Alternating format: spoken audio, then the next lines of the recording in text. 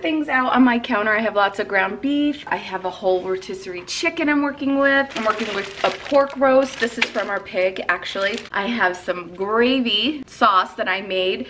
I'm going to be making a lasagna. Yeah, I have a list, and it kind of keeps growing on what I want to cook and make ahead today. All right, so this is one of my favorite pizza sauces.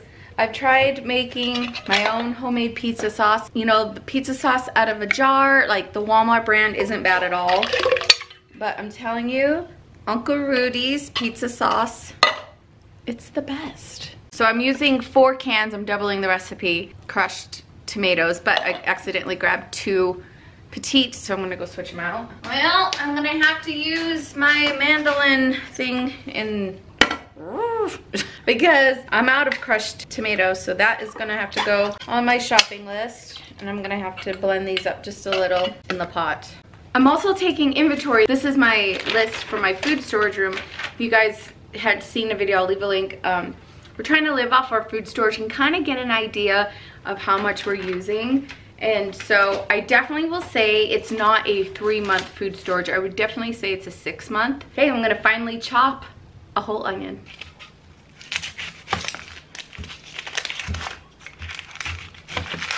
All right, as I was cutting this onion, I was realizing that I'm gonna save the ends and some of the skins to these onions, because when I pull all the chicken off that rotisserie chicken, I'm gonna use the bones to make a chicken stock. So I have some celery and carrots and everything. I'm gonna do that today too. I could actually do it in my slow cooker where I don't have to manage it over the stove. So I think once I'm done getting this tomato sauce going, I will work on the chicken next. My eyes are burning. Oh my gosh. My eyes are on fire. I'm just so happy to make these meals for my family. Oh my gosh, my eyes are burning. Look at this. Woo! So much for putting on makeup today. Oh, my eyes, my eyes. Okay, I'm gonna add my onions in. I have a ton of spices here, balsamic vinegar, olive oil. Now, in the recipe I leave you down below for the pizza sauce, it says a 1/4 cup of extra virgin olive oil. I don't. I start off with tablespoons and just kind of eyeball it and see the consistency, because I did that one time and I had too much olive oil, so I really just look at it as I go. So I've got like anise seed and Italian seasoning, basil, crushed red pepper, parsley, salt, pepper, paprika, garlic. So I'm just gonna do my thing and get it all in here. Oh, and brown sugar, but I am doubling this recipe.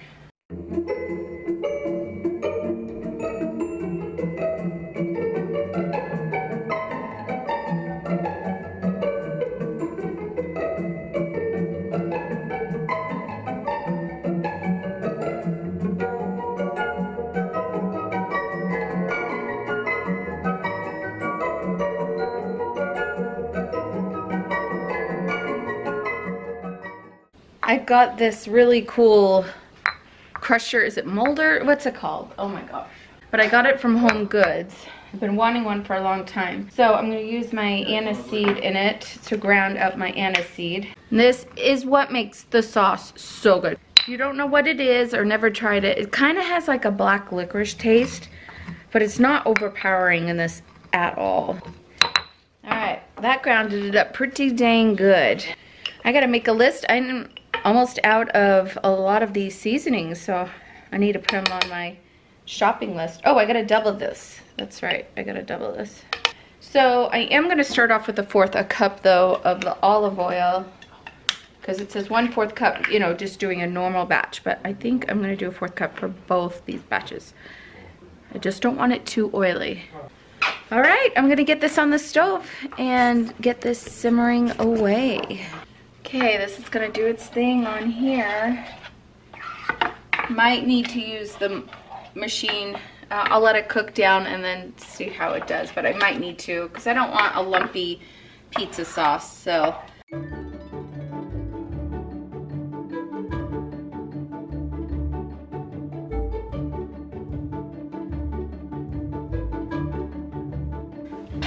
All right, I'm going to massacre this rotisserie chicken. Taking all the skin off and the fat as much as I can. I'm gonna make sure that I save all the bones to do the broth. I got both dogs down here sniffing around me because they're like, ooh, she's cooking. All right, in my slow cooker, I have all the chicken bones in here. I have the onions, some chopped up onions, some of the onion skins and the ends. I have carrots, celery. I'm gonna just put some pepper and salt and some poultry seasoning. And then I'm just gonna cover this in water. Now I'm not gonna cook it on low because of just the time that I have. So I'm gonna cook it on high. All right, it's on high and I'm just gonna let it do its thing and we'll have chicken stock. Okay, I have all the chicken in this bowl. I'll be making some enchiladas with this. So I'm just gonna wrap this up and put it in the fridge until tonight. Okay, the pizza sauce is bubbling away. I'll keep letting this simmer. You're supposed to let it simmer for about an hour or so, and it's supposed to reduce down. So I think I'm gonna grab the blender and just the immersion blender and blend this up a bit.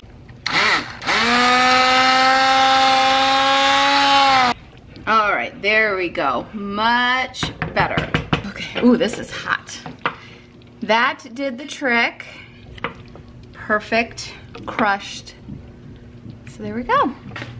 Okay, right now I'm gonna brown up this ground beef, 2 pounds, to make some taco meat. We'll drain the fat, add the taco seasoning, and set it aside and let it cool.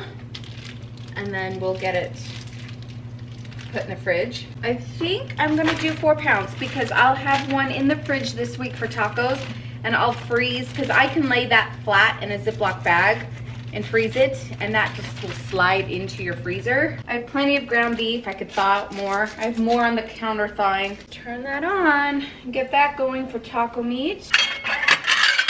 What I'm also gonna do is get these ground beefs thawed out. I'm gonna cut the metal tie tip, the twisty metal part off, so I could put this in the microwave. So I'm gonna pull that off. All right, I'm gonna get these in the microwave and start the thawing process. It's gonna be a little loud with my microwave, but we're gonna get this ground beef going for the tacos. I'm going to also open up these 2 ground beefs that I've thawed out to start making the meatloaf and mold it. Okay, right now I am just draining the beef. Look at how much came off that. I'm gonna be using this Tony's taco seasoning that I got from Sam's Club. 4 pounds of beef, so a 1/4 cup for a pound, so a cup. All right, get this all combined, and then it'll thicken up. And then we'll cool it and divide it up. Because tacos are already like a super quick meal. But if you have this step already done ahead of time, it'll make it even faster for you. We probably have tacos twice a month. Like we'll do it once every 2 weeks. Depends on our mood. Pick it up and do its thing. Okay, I'm gonna start on the Salisbury steak patties. This is the best Salisbury steak recipe we've ever had. There was one night we made 4 different kinds years and years ago, and this one won.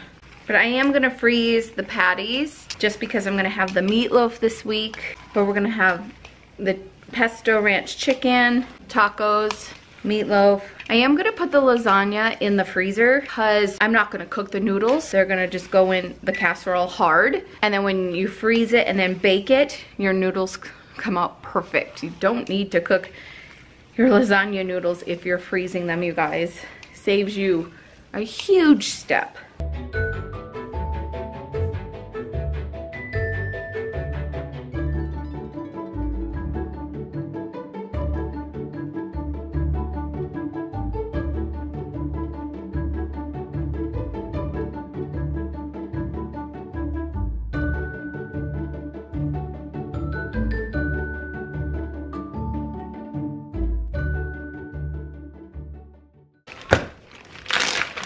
All right, working with the pork roast. I'll get this marinated. This will be marinated for quite a few days. we're having family dinner with extended family tomorrow. I got my pork roast in a bag, and it's gonna marinate for like 2 days because we have we're gonna have chicken enchiladas tonight, family dinner tomorrow night. So this will be cooked on Monday. You could use Coke or Dr. Pepper, and I'm not a fan of Dr. Pepper. I think it tastes like death. It's horrible. But with this recipe, it tastes much better. So you're gonna need a cup of Dr. Pepper or Coke, not diet. And you're gonna end up using a whole 20 fluid ounces with this recipe once you put it in the slow cooker. And then you're gonna need brown sugar, 1/4 cup. The sweet pulled pork. Oh, yeah. And then the Dr. Pepper. See? Dr. Pepper's good for something. Only this. It's so gross. All right. And I'm gonna also put it in another bag too, in case it spills in the fridge. And then I'll be flipping it often the next 2 days. But with this marinating longer, it's gonna taste so good. So, can't wait. We haven't had sweet pulled pork in a long time. So, all right, I'll get another bag. I think there's 6 of these movies.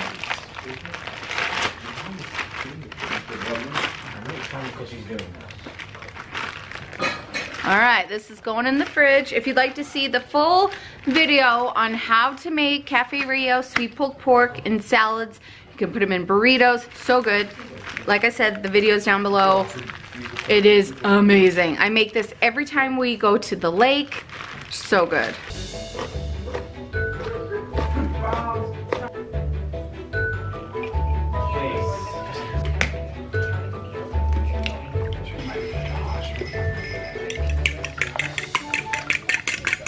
All right, I use petite diced tomatoes in my meatloaf. This, you guys, is what gets your meatloaf to be so moist, and this is not a dry meatloaf, like, at all. I do drain some of the liquid, and then I throw them in there. This will keep your meatloaf from being dry, and that's part of the reason why people don't like meatloaf. Okay, you're gonna need some quick oats, and I don't measure, but I do put some breadcrumbs, probably about 1/4 cup or so. I don't know, I just throw it in. And some salt and pepper. Again, I don't measure, I just add. And this recipe is from Paula Deen, and it's one of our favorites. I couldn't find a recipe for a long time in our marriage until I got one of Paula Deen's cookbooks. And we tried this, and it was like, there it is. So when I make this, you can make one big, huge loaf. Done it a zillion times. But if you're gonna put it in your freezer, I like to just do 2 smaller loaves in my pan, and it'll cook faster. I think I'm gonna do 3 little loaves. It just cooks faster. You can also make little muffins, put them in your muffin pan, and you could have quicker meatloaves. And we'll do the topping when it's time to bake.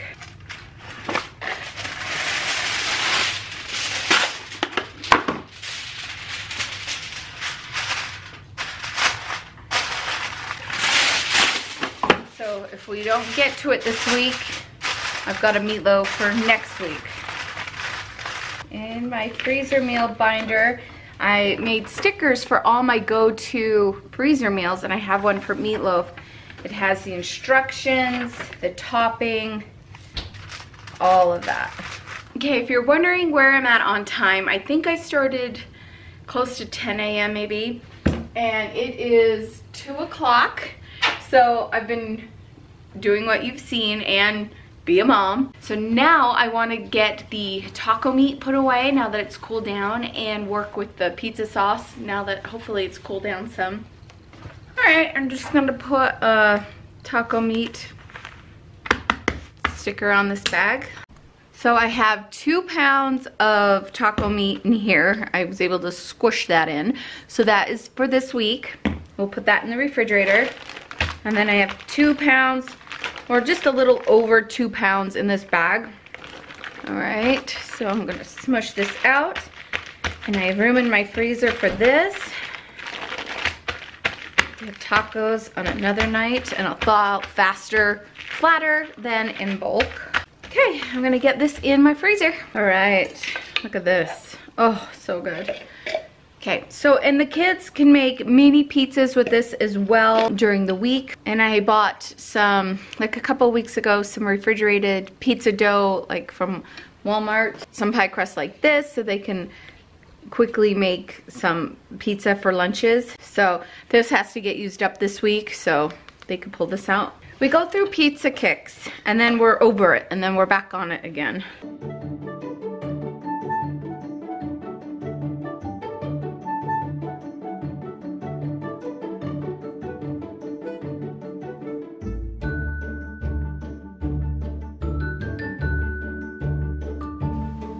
Have my pizza sauce. One's going in the freezer. One is going in the refrigerator. Pizza sauce. This is going in to the freezer and refrigerator. So I have these chicken thighs that I need to use up this week. So I'm going to be making crock pot pesto ranch chicken, one of our favorite recipes. I need some pesto, the ranch dressing mix, and chicken broth. I don't use the packets, I just use a container, which means I'll be using 3 tablespoons of this. And I have some pesto, and I'm gonna need 6 ounces. All right, I just measured out 6 ounces of pesto. So to this, I'm gonna add my ranch dressing and my chicken broth. Make sure I mark what I'm taking out of the pantry. And I think I'm gonna do another packet since I have this chicken broth opened. Add it to the freezer because I'm using frozen chicken. If you already have frozen chicken like I have that are separately frozen, you could always make freezer meals later instead of trying to thaw out a big clump of packaged chicken, because you can't freeze it again unless you cook it and then freeze it. 8 boneless, skinless chicken breasts. All right. And I'll just do another one with this bag of chicken. It needs to get used. Pour that on. Alright. You know what? I have enough to do 3 pesto ranch chickens, and I was just in my freezer. And I have another packet of thighs. I'm gonna make another one after this. So I'm gonna get 3 out of this recipe. And then we'll have pesto ranch chicken once a week for the next 3 weeks, because I've got more in this can to do a third. So that is what we're gonna do. So now I'm gonna make a note in my freezer meal binder that 1 jar of this basil pesto from Costco, it's 22 ounces, will do 3 pesto ranch chicken thigh freezer meals. And so will 1 can of chicken broth. Okay. Yum. Now it looks like I'm putting 6 of these in because I'm using a half of a tablespoon. So it'll equal 3. And I'm gonna need to put more of this on my list. I am out. So it looks like I'm going back to Sam's Club for a lot of spices and herbs. Okay. So all I need to concentrate on right now is the shepherd's pie mix, the lasagna, and chicken enchiladas for dinner. I'm so tired, but I'm gonna keep going because this pays off. If you could do this all in one day, throw together some meals and side dishes and baking goods, you're gonna be exhausted, but you're gonna thank yourself. Future you is gonna thank you so much for doing it. I'm gonna get going on the shepherd's pie mixture. I need 2 pounds of ground beef. I'm gonna chop up some onions and get them in here as well. And I don't need to buy any more of the ranch because I had some in my food storage room. A little thought came to me like, I think I knew I was running out, and I did. So voila. But I am gonna put it on my list to replace this one. So I always have one, so I will still put it on my list. But yay, I have some. All right, friends, we are done with 1 box of cut green beans from our food storage room. So now I have this pallet and then this whole one here. And then I need corn. This is cream style corn. This is for my corn chowder that we absolutely love. And then here is my corn back here. So I do need to grab another, nope, I got one back there. So I've got regular corn back there and then a few cans here. And then from here, I'm going to need 2 cans of tomato soup. So 2 of those, and I gotta mark these down in my books so I can keep track. Okay, I drained the beef. Now I'm gonna add 2 cans of corn. And of course it's drained, and the green beans will be drained also. Okay, I turned the stove off so the meat can start cooling. And then the tomato soup. I'm also gonna put some garlic salt in. I seasoned the meat with salt and pepper. All right, and when this cools, I'll add it to my aluminum pan. All right, I am gonna let this cool off. Okay, I'm gonna work on the lasagna. I've got some ricotta cheese here. Gonna put in, I don't know, probably about a cup of cheese. I'm just gonna eyeball it, or more, I don't know. I really don't pay attention when it comes to this. Some more, one of my favorite cheeses, the Pecorino Romano. Don't know, I'm just gonna grate it in there.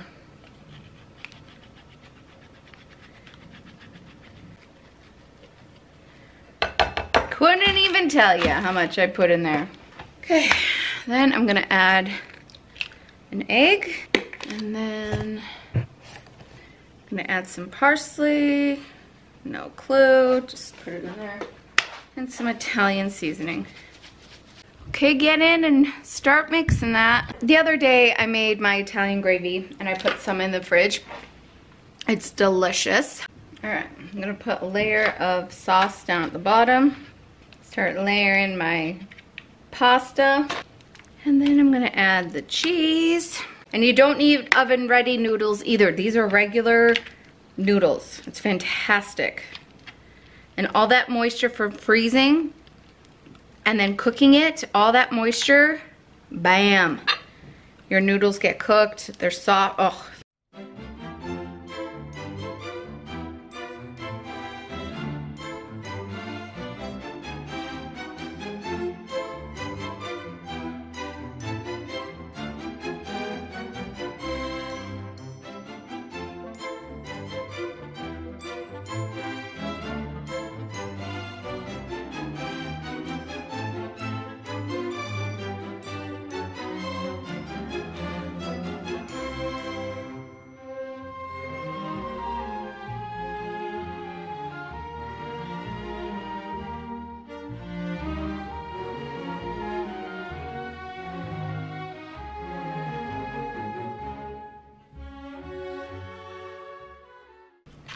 Okay, I actually have room for this in that small freezer as well. I rearranged some things. So this lasagna's going in. Get out of my way, dogs. Oh my gosh, you guys, I have dogs under my feet. They're going crazy with all the smells. All right, I'm gonna cover this. I'll make mashed potatoes when it's time to cook it, and I'll pile them on top. But I'll probably start this first in the oven frozen, and then come in with the potatoes, put a layer on, and cook it all together. Okay, put its label, shepherd's pie on, and I'm gonna make room for this in my freezer. All right, I'm working on dinner. In my pan, I've got my chicken to start on those chicken enchiladas, and then you need some cream cheese. I always have cream cheese in my refrigerator, so I'm going to salt and pepper the chicken. I have my oven preheating. I'm also going to add some hot, this time, diced green chilies. And we're gonna heat this through, get the cheese all melty, and then we'll make them into enchiladas with our flour tortillas, get them in a baking dish, put the sauce all over it, add the cheese, and get it in the oven.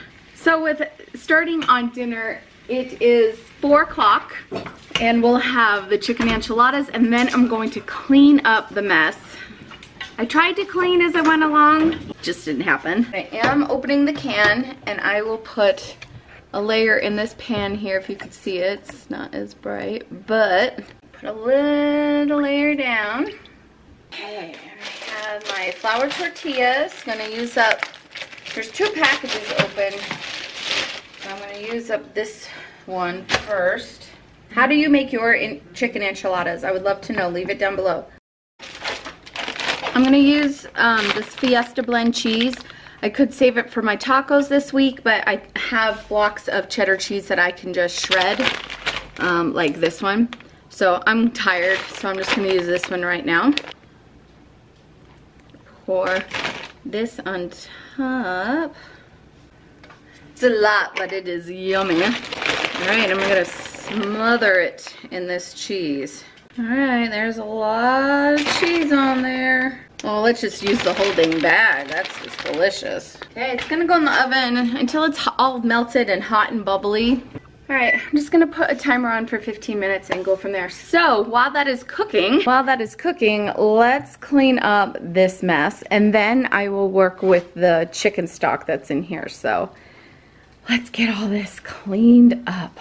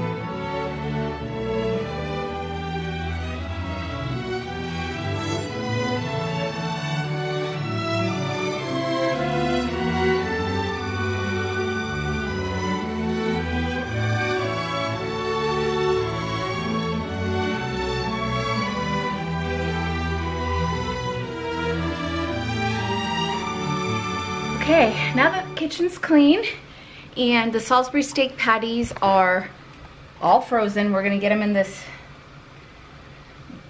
freezer bag. I'm gonna hurry and get them in here. They're not gonna stick together because of how they're individually frozen.